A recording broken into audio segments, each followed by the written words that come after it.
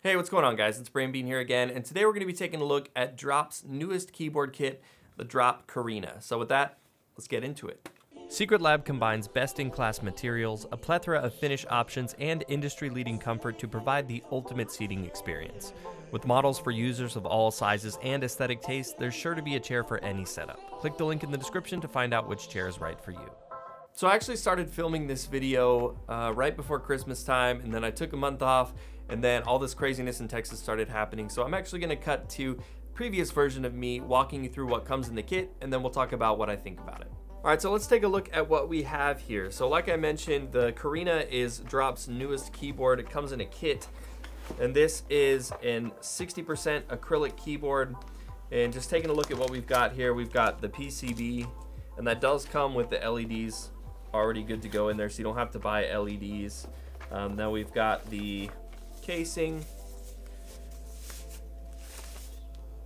which is like a nice frosted acrylic. It's really heavy too. Sometimes these acrylic keyboard cases can be really flimsy, but this is really sturdy, which is nice.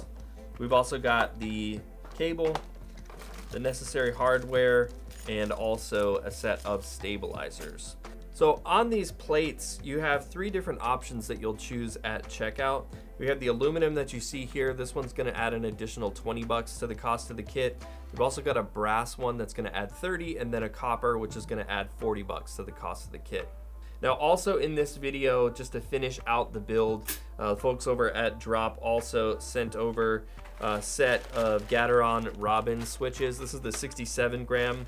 These are linear switches. I've been wanting to try these for a while, so I'm excited to see how these go. And then we've also got a set of Drop's Skylight keycaps. These are PBT shine through keycaps, and then I chose the Horizon colorway, which is that blue modifiers and accents with the white. Now that we've seen what's in the kit, let's get building.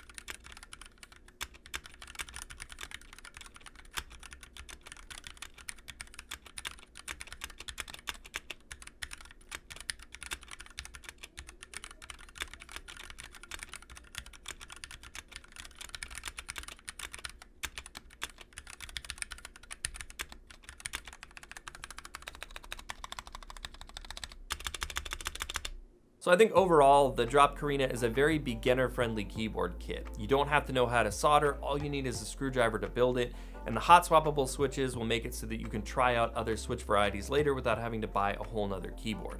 I do think it's a little bit on the expensive side when you factor in it's 120 bucks for the base kit, plus 20 bucks to 40 bucks for the plate, plus another 20 to 80 bucks depending on your switch type, of which on the website, on drop.com, you can choose between cherry, kale, Gateron, to more expensive varieties like Holy Pandas. So you really can start to build this thing about as expensive as you want it. And then we look at keycaps, of course, which you can pick up just about any variety of keycaps anywhere on Drop's website. We have, of course, like the Skylight keycaps, which are about 40, all the way up to some GMK keycaps, which will cost you about 100 to 150 bucks. So realistically, we could look at about a minimum of $200 for this keyboard, all the way up to about $400 and beyond, depending on how crazy you want to go with it.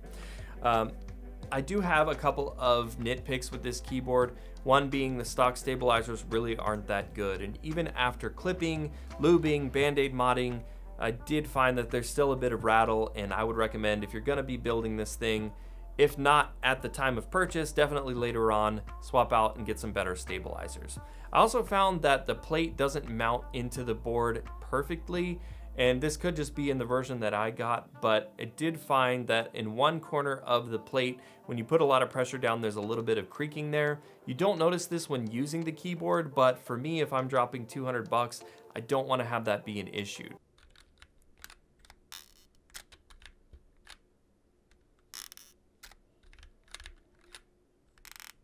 You can, of course, open it up and put some support in there and make that not an issue anymore. So again, going more into the project keyboard, you know, if you want something to tinker around with, this again becomes, you know, a good option. I think aesthetically, the Carina is really nice looking. I really like the acrylic case. I think it diffuses the light really well. I mean, it's a really pretty board, and I think that the case itself is very thick and weighty and feels very quality, which I wasn't expecting in an acrylic case. So I really like that about it as well. So, you know, I think this is something that you need to evaluate for you, what you're looking for in a keyboard kit. And you know, this definitely could be a good option for you. So I think overall, if you're somebody that wants to dip their toes into the hobby or get started building a keyboard, you like the look of the acrylic case, and you're not afraid of doing a little bit of tinkering on your keyboard, then the Carina is a really good option for you to get some good quality materials, as well as just a good foundation for you for building a keyboard. If you're looking for something to just drop a couple $100 on and buy just a really solid board, I would more recommend looking into something like the Drop Alt or GMMK or even a Ducky 1.2 Mini, something like that. It's going to be a little bit easier to just get, and I think the overall build quality is going to be about the same for maybe not as much money. Well, that's it for the video, guys. If you're on the fence of whether to build or buy your next keyboard, I've actually got a video answering that exact question down in the description for you. And of course, if you made it this far into the video, I'd love to see you hit that subscribe button and stick around, as I've got a lot more videos like this coming for you in the near future. But as always, guys, stay safe out there, take care of each other, and I will see you in the next one.